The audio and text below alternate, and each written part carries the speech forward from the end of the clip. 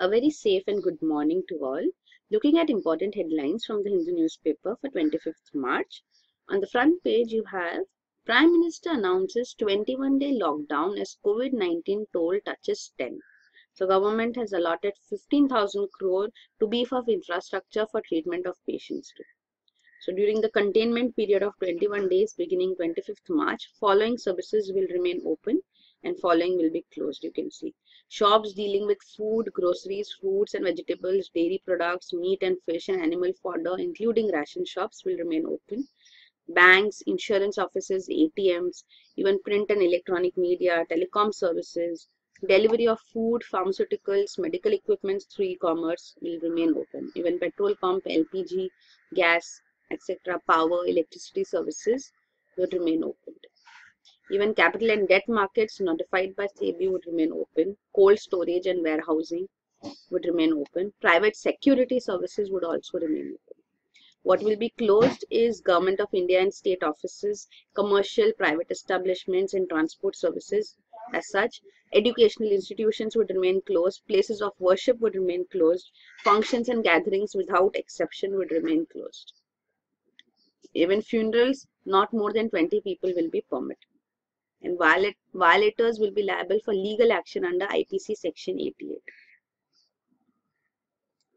Also, you can see other offices which would remain open are defense, police, treasury, public utilities, disaster management, home guards, etc. Electricity, water, sanitation. All medical establishments will be open. Production units of essential commodities, hotels, lodges which accommodate tourists and stranded persons, emergency staff will also remain open.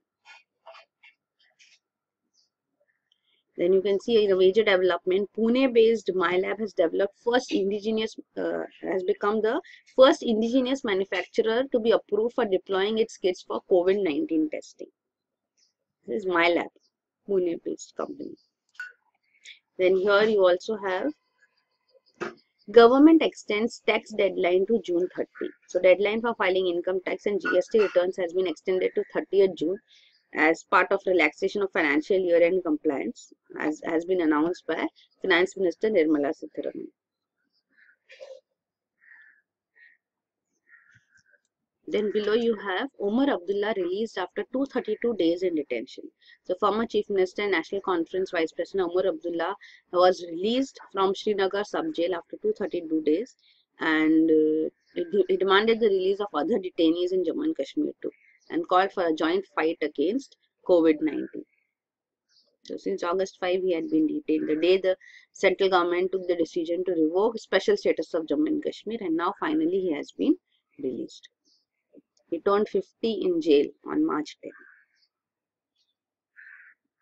Then this is Tokyo Olympics moved to 2021 over virus scare. So the 2020 Tokyo Olympics, originally scheduled to be held from 24 July to August 9, has been postponed to 2021. The first such delay in the Olympic Games, and in its 124-year modern history. And this is due to COVID-19.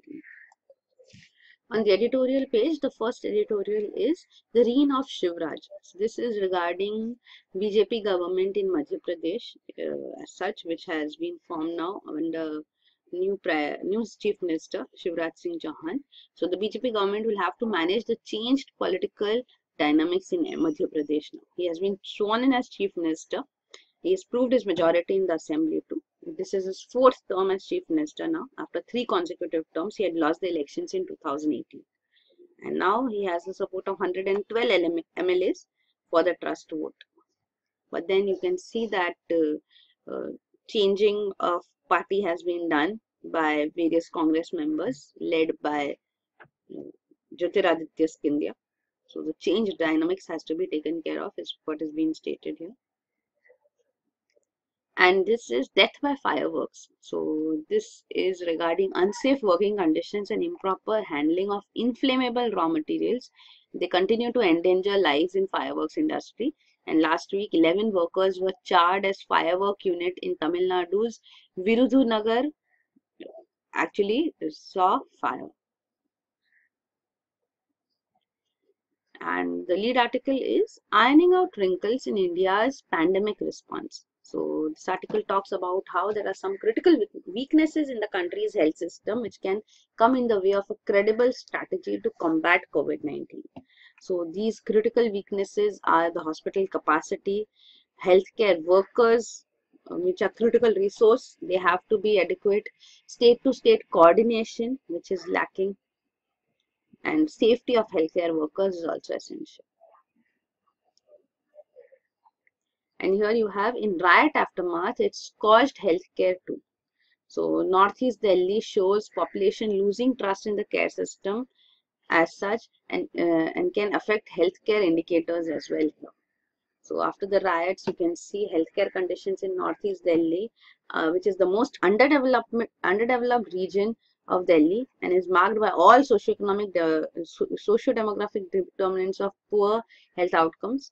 A significant proportion of the population here is from the migrant and minority communities, and there is high rate of illiteracy, unemployment, and poverty. Overcrowding, unsanitary conditions, and the healthcare infrastructure is almost non-existent.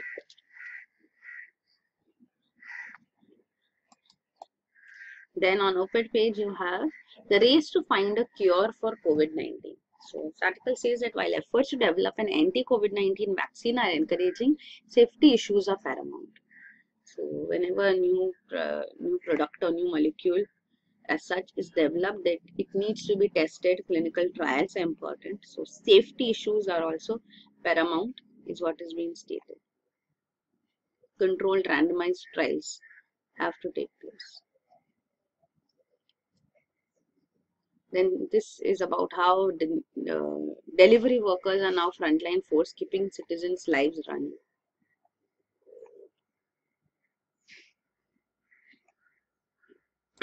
On international page, you have US could become virus epicenter, World Health Organization. And President Donald Trump says he wants to reopen the country for business in weeks, not months. UK has also enforced lockdown now.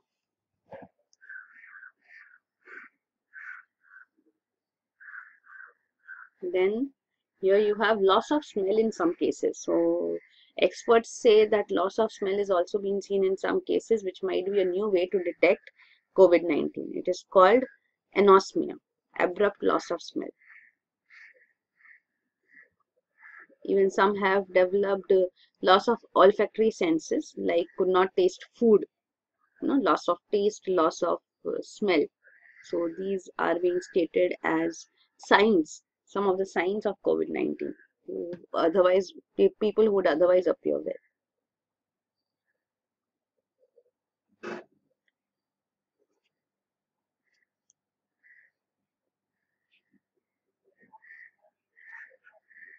Then on business page, you have Finance Ministry would take some decisions. Task force has not been constituted, but multi-layered subgroups are holding consultations. So there's no announcement yet, but announcement is expected. So that is it. These are the important headlines. This is regarding BPCL disinvestment, which is an old news, but how the Saudi decision, Aramco is it's actually the world's largest oil firm. Saudi Arabia is Aramco. So its decision to cut its capital expenditure by $10 billion is likely to hurt disinvestment in BPCL, which government has plans for. And also it's the plan to buy 20% stake in Reliance Industries oil to chemicals business. So that is it. These are the important headlines. For detailed coverage of current affairs, you can visit our website aashah.com. Thank you.